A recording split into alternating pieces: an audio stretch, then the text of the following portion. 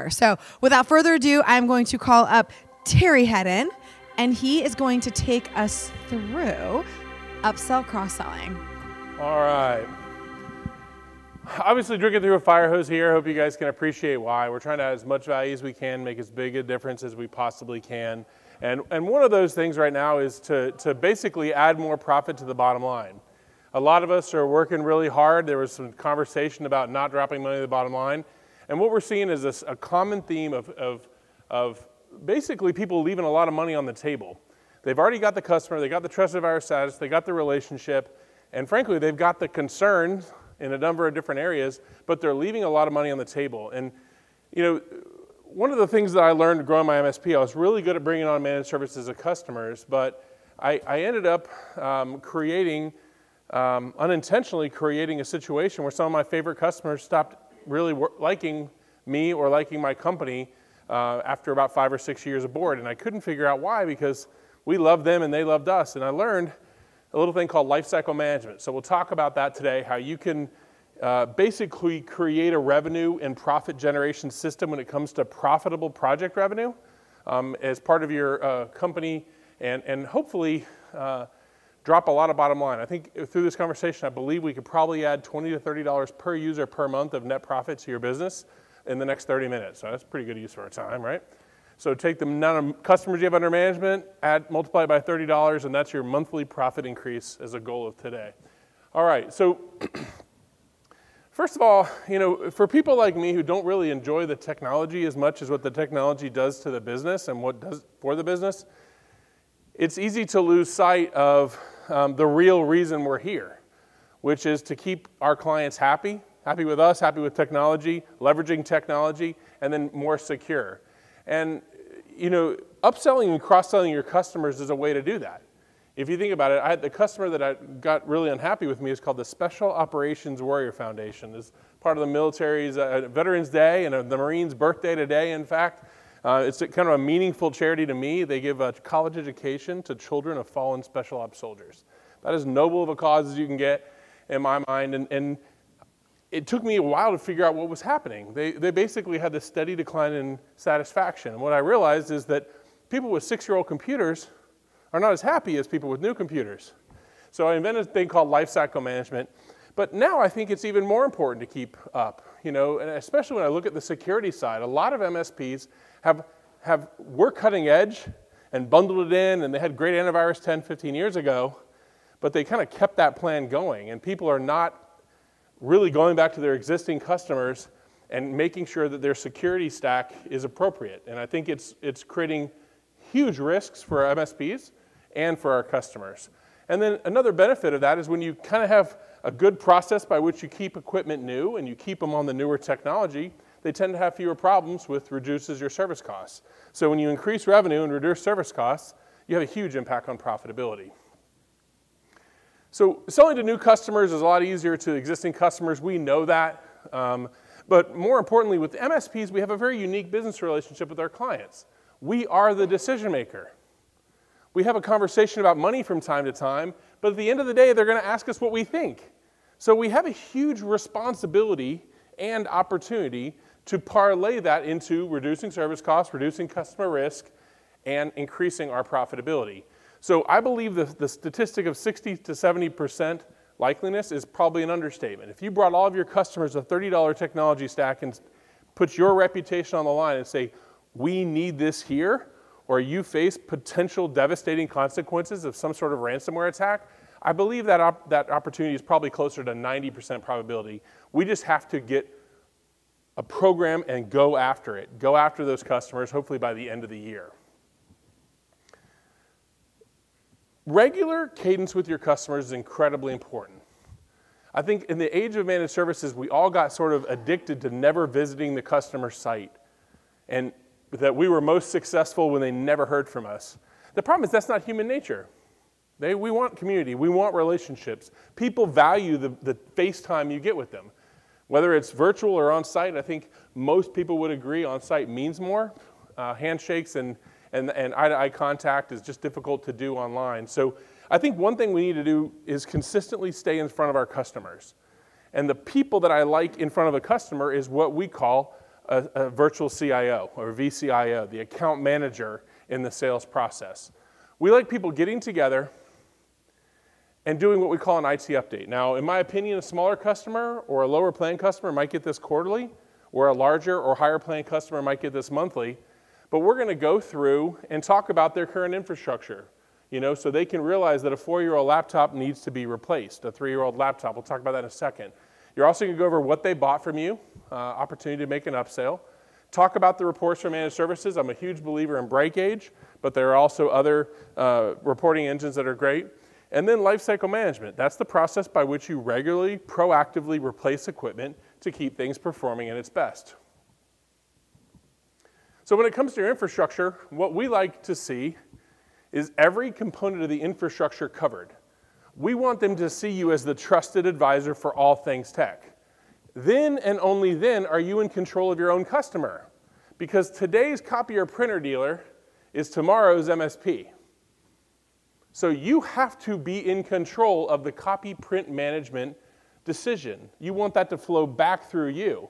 The way you do that is to start tracking contract expiration dates for that equipment, and then controlling and offering help to bring in and get 3 vendors involved, which you magically will do, hopefully, with people you have a non-compete with, some sort of business relationship where you get a kickback, but also they're not going to take that managed services business. So what I like to do is to come in on a regular basis, sort of monthly or quarterly, and just sort of recap where things are. Where things are across the entire business, the infrastructure. We like to go over the contract details, talk about outstanding invoices, what plans people are on. What I've learned is that the more often you talk about the plans that they're on versus what they should be on, the more likely they are to upgrade to the plan they should be on. And one thing about Marketopia is we don't recommend one plan. We like to get people, we want to win, so we want to close a managed services deal, whatever plan we can get them on, but clearly explain what they get and what they don't get with the plan they selected, but have a very regular process by which we get them on the right plan. So they might come in on an essential plan, and your goal over the first year is to get them to move to an advanced plan, for example, which might include business hour support. We love reporting, showing value, showing uptime. This part of the industry has come a long way. Breakage is pretty fantastic when it comes to talking in a visual way how you're delivering on the value of managed services. I definitely recommend going over those. And those are all what I would call necessary evils to get to the real reason you're there. An account manager, a virtual CIO, has one job: keep the customer happy. And they're going to do that through cross-sell and upsell. No one's going to be happy with a 10-year-old computer. I don't care how good you are at service. So you should have the job description of every account manager should be at least 51% sales. A lot of people misunderstand the virtual CIO role and turn it into a service role, when in reality it must be, by definition, a sales role. For example, if you don't have a defined process that you regularly upsell your customers into the newer technologies for security, they're at risk and so are you. If they're not getting end user training for ransomware, you're not offering that as a service, they're at risk and so are you. If they have a router, a switch, or a firewall that's end of life that's no longer in security updates, they're at risk and so are you. This has to be a big part of it. In fact, it's so important that I say that the quota for an account manager, virtual CIO, is the monthly recurring of the customer every month. So if they're a $3,000 a month account, their goal is to get $3,000 in add-on sales every month on average. So if they're quarterly, that'd be $9,000. So you have a quota attached to this. This also helps you pay for it. By proactively recommending equipment replacement, you're going to keep your service costs down and customers sat up. So what you want to do is to get into a process where you're proactively planning for replacement of equipment. You're helping that with budgeting. You're helping buy in bulk so they can bring the cost out. If you know they need to replace 10 laptops in the next 6 months, you might do them all at the same time to cut down on the costs and or increase your profit. 1 times the recurring, monthly. So if they're a $3,000 a month managed service account, your virtual CIO should have a $3,000 a month quota. It's harder to think of it as one customer at a time, especially if you're meeting with them once a quarter. So if they're managing a book of business, let's say, $100,000 a month in managed services, their goal is $100,000 a month in add-on revenue. That's hardware, software, additional services, that type of thing. And what?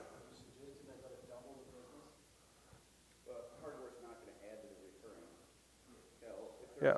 If your managed service is $1 million a month, which of course it probably is multiple of that for you because you have such a great accent, that additional $1 million in additional hardware, software projects, and additional managed services is your goal. So it's double the managed services revenue. So if you look at revenue, you're like, I'm making $1 million a month in recurring. I want $1 million a month in everything else. Is another way of thinking about it. And I've learned it's a goal that a lot of people keep. And frankly, I think it's a way to make a lot more money from your existing customers because the salesperson is always looking for the next thing. Instead of letting it go by because they're not really interested in printers, they might sell that printer with a maintenance contract. They might get the revenue they wouldn't normally get. So questions on that, I guess, before I continue. Okay. So there's a process by which you plan, procure, deploy, usage, and what we're talking about right now are these three really.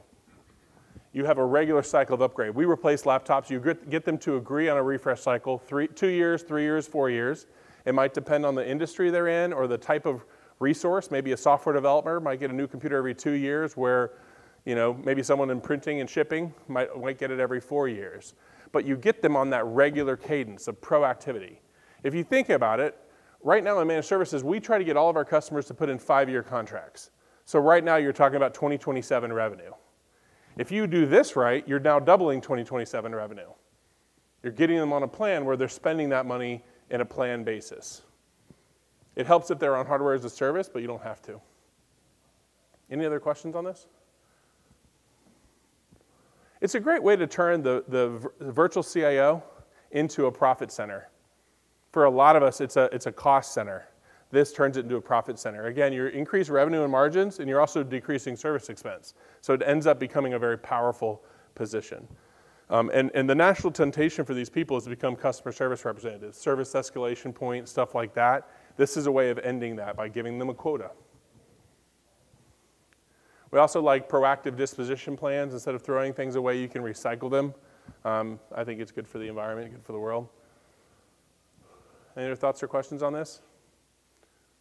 All right. I think a lot of us really have a responsibility right now.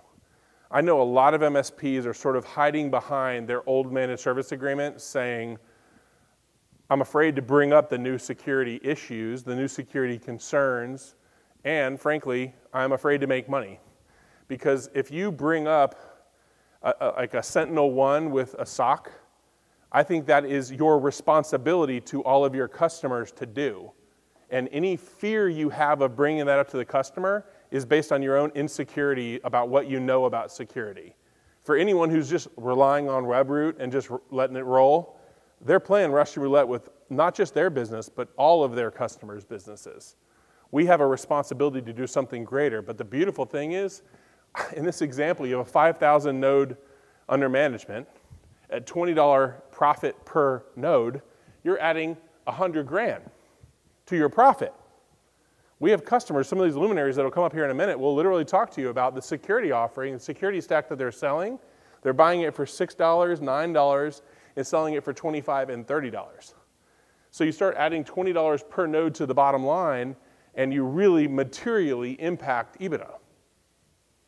So not only is it right to do ethically and morally, but it's right to do economically as well.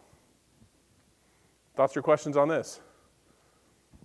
I think it's the greatest opportunity that this industry has had in 15 years. I think managed services was the last good one. Everything else has been like incremental stuff. I don't know, Office 365 was more of a blessing to the engineer than it was the sales team. But this is a blessing to everybody. This is an incredible opportunity. Fundamentally, the security landscape has changed. We have an ethical and moral responsibility to protect our customers. Oh, and by the way, it just happens to be a very profitable thing to sell because it's ultimately fear.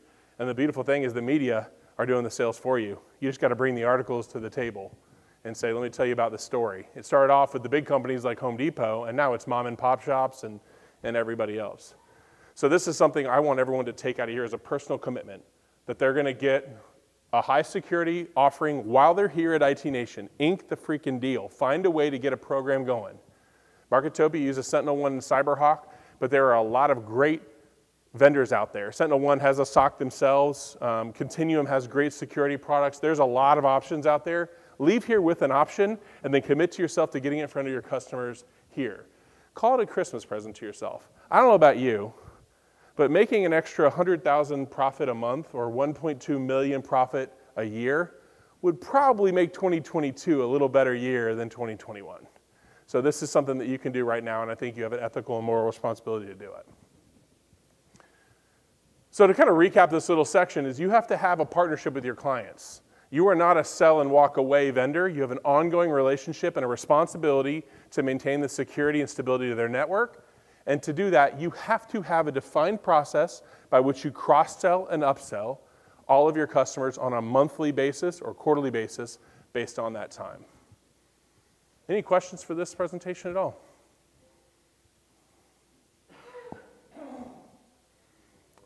All right. With that, we'll invite our luminaries. Go ahead. Yes, sir. Yeah? You're asking if MSPs bring it in-house or partnering with other firms?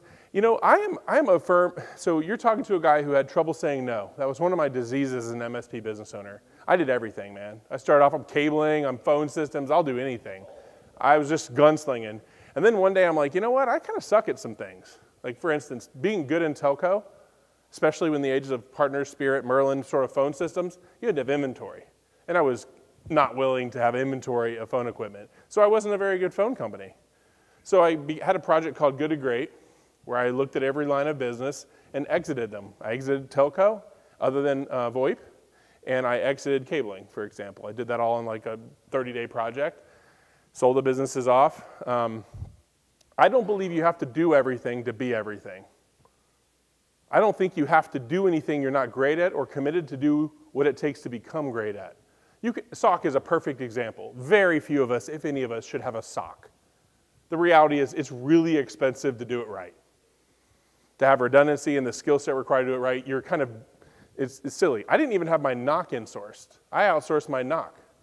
My help desk was always in-house. My on-site support was always in-house. But I outsourced my NOC. So my point with that is that if you don't want to do it yourself, that's perfectly okay. Come up with a business relationship where you can bring people in that you trust. Preferably get a 10 to 15% kickback on revenue. Since their cost of sale drops, they can give that commission to you. But more importantly, be the answer for your customer. Your customer doesn't want to call 3 copier equipment dealers. They want to come to you and say, what are the 3 that I should get bids from? And you're like, you know what, I'll take care of it. I'll take care of the whole thing. I'll give 3 bids, I'll bring you my recommendation and justification, and make the decision easier for you. That's what your customers want from you. No one wants to go through the pain in the rear end process of due diligence and research. They'd rather have you pre-vet these vendors and bring them the answer. So do that. Look at the entire solution stack, including websites, print and copy, everything, and come up with 3 firms that you want to recommend to your partners, and then proactively bring that. Hey, I want to talk about copiers and printers. When's your lease over? Let's track that in my PSA tool. Let me proactively bring you 3 bids 90 days before your contract's over, and I'll make it easy on you. We'll do this together, and I'll help protect you. Win, win, win. You don't have to do all the work to be the answer, but I think you have to be the answer, especially now. I think it doesn't, looking forward 15, 20 years, I don't think it's hard to see the industry's changing. It's not going to be what it was 10 years ago in 10 years. But I believe that we provide an even more of a service in the future. We're more important. We just can't define our scope to hardware and software and survive. We're going to have to be a solution provider, a true technology solution provider, including custom software development, line of business applications, print, copy, phone system, website, everything. We need to be the answer to our customers' technical problems, and if we do that, we'll make more money than we've ever made. Frankly, it's a lot more interesting for us to manage all those things instead of just one, and we'll make a whole lot more money. There's a lot more profit in the future. I think revenue might drop, but profit should go through the roof. I mean, look at Office 365. How much easier is that to manage than an Exchange server? That was about the worst thing in the world.